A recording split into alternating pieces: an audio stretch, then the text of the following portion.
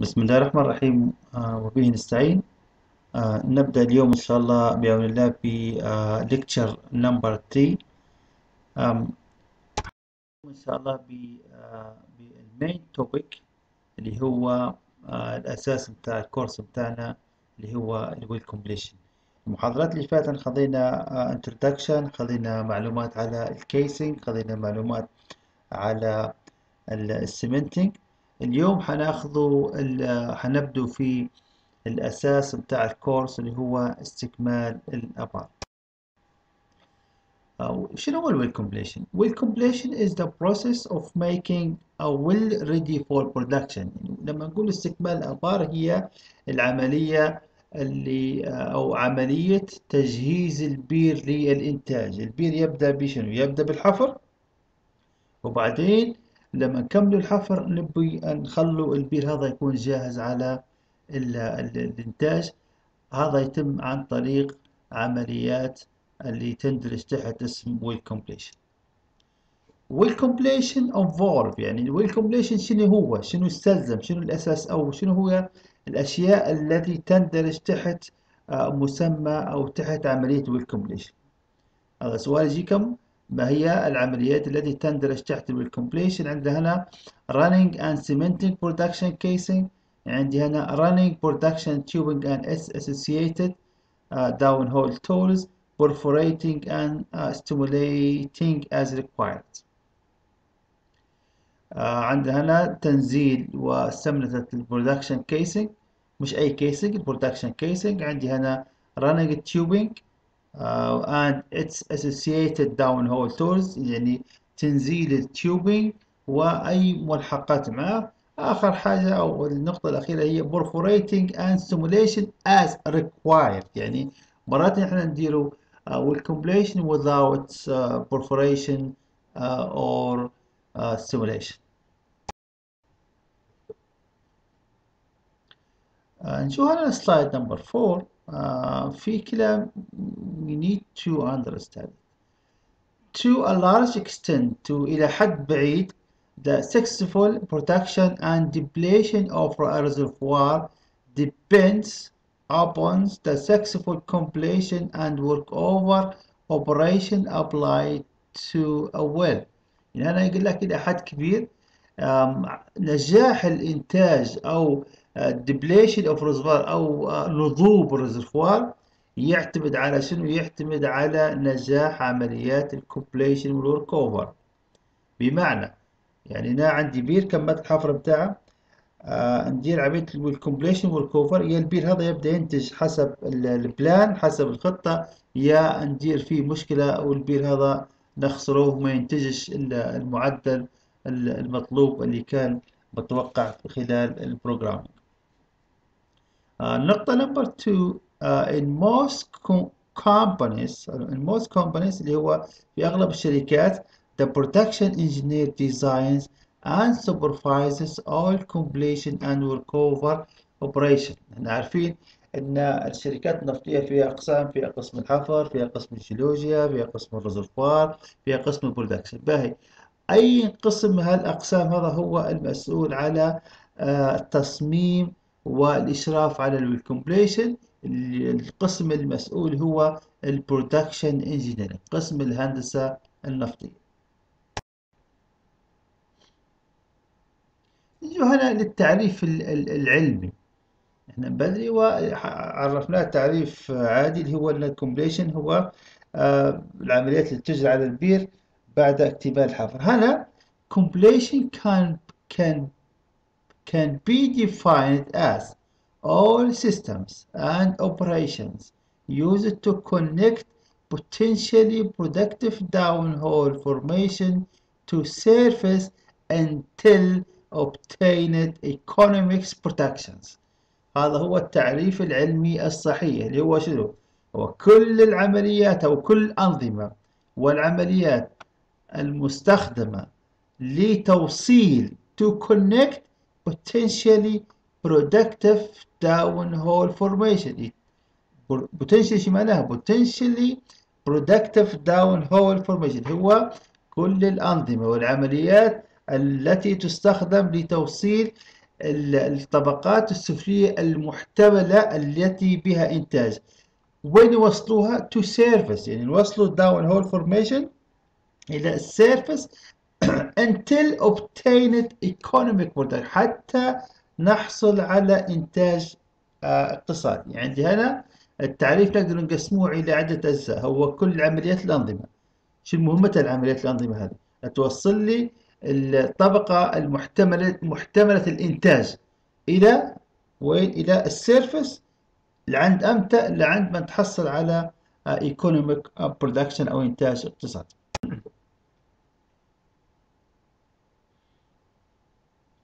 هذا سؤال مباشر.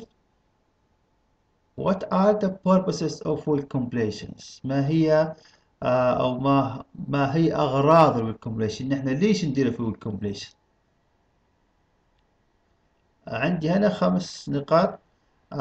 رقم 1، الغرض الأول من will completion connect the reservoir to the surface، توصيل الريزرفوار والله البيزون إلى السيرفس.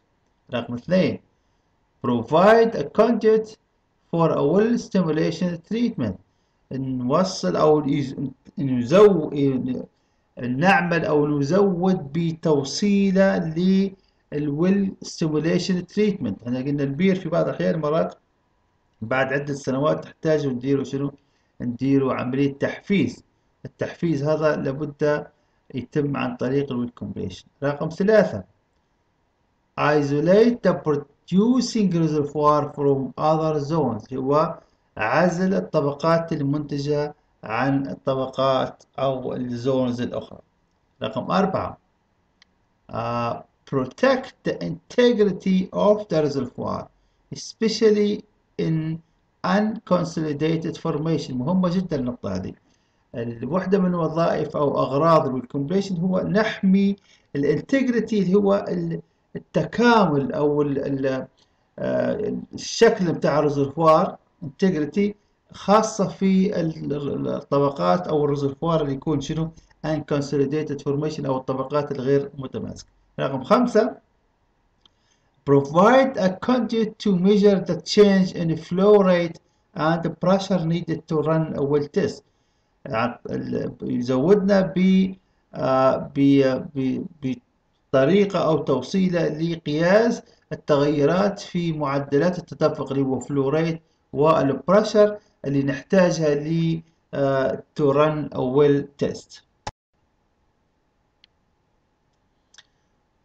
Okay, هذا one of the most common questions that I bring it in all my exams. هذا من أكثر الأسئلة اللي يجي فيهن في الامتحانات. بمعنى typical sequence of operation leading to completion، يعني أنا ما هي الخطوات التي توصلنا إلى الويل completion. بمعنى مثلا example، أنا أقول لك والله نبني حوش مثلا، اذكر لي أنت سكنت فيه كذا، اذكر لي الخطوات اللي بديت فيها. طبعا تبي تبدا من الاول، تقول لي والله جيت وسيت الارض وبعدين ديت قواعد وبعدين الى نوصل لعند وين؟ اني سكنت في الحوش. ما تبداش بالعكس تقول والله سكنت في الحوش وبعدين صبيت الدور الاول وبعدين صبيت. لكن هنا لما يجيكم السؤال هذا نبيكم تبدوا باول شيء نوصلوا لعند اخر نقطه. typical sequence of operation leading to completion. رقم 1، أول شيء أو أول خطوة في طريق الكومبليشن هو well is drilled to its geological objective. البير يحفر إلى وين؟ إلى كلمة geological objective اللي هو إلى منطقة البيزون. احنا حكينا في المحاضرات اللي فاتت والكومبليشن وين يديروا فيه؟ يديروا فيه في البيزون اللي هو بين قوسين اللي هو geological objective. أوكي، حفرنا لعند البيزون. الخطوة اللي بعدها البيزون هذا is cored، نديروا له كور وبعدين and logging، ندير له كورينج. هذا خذيتوه انتوا كده بالحفر، وبعد ما ندير له كورينج نطلعوا وننزلوا نشوف الكورينج هذا فيه اويل ولا لا. اذا كان في اويل نجوا ننزلوا اللوجينج باش نتاكدوا اكثر شنو هو المعلومات اللي نبوها. اوكي، درنا كورينج ودرنا لوجينج. الخطوه الاخرى اللي هي ننزلوا الدي اس تي اللي هو دريل ستيم تيست، اللي هو نديروا نشوفوا اختبار او بدي نعرفوا به انتاجيه البير هذا. لما درنا الدي اس تي هنا حنبدا في مفترق الطرق، هل البير هذا فيه اويل ونكمل، يا البير هذا فيه اويل غير اقتصادي والله ما فيش اويل بالبر. decision is made to case or abandon. يعني هنا بعد ما ندير دي اس تي هنا نقرر احنا كشركه هل البير هذا ننزلوا له البرودكشن كيسنج ولا نهجره. اذا كان قررنا ننزله برودكشن كيسنج وهو اللي معناها حيعني ان البير هذا في اويل، production casing is run and cemented in place or the well is abandoned. هنا احنا في الاول النقطه رقم 4 الديسيجن كان يا نديروا كيسنج يا abandoned. اوكي خلاص. النقطه اللي بعدها برودكشن، اي كيسنج بننزله اذا كان بنستمر في العمليه اللي هو برودكشن كيسنج از رن. واذا نزلنا برودكشن كيسنج لابد يكون معاه شنو؟ سيمنتنج ان بليس. اذروايز البير هذا شو ندير له؟ نهجره شو ندير له؟ خلاص نطلع وندير له السمنت بلان. اوكي اذا كان البير هذا احنا قلنا حنستمر فيه.